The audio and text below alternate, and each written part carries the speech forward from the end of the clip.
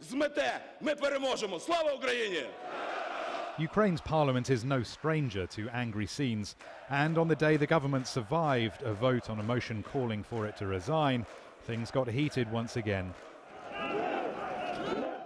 Lines of riot police were on hand to hold back protesters who want this administration gone, though at times it seems calmer outside than in. The government should resign because it is not fulfilling its duties. They only make promises, but don't do anything in fact. Central Kiev is awash with Ukrainian flags. There are barricades outside key government buildings and thousands still in Independence Square.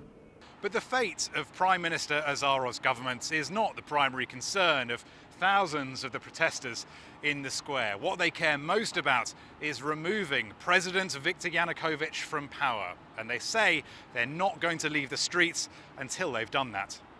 Yanukovych, though, is currently out of the country.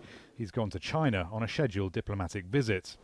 Some protesters fear there'll be a police crackdown while he's abroad, despite an apology from Prime Minister Azarov for the violence thus far. But at the moment, there's a stalemate, with neither the government nor the protesters showing signs of giving up. Rory Challands, Al Jazeera, Kiev.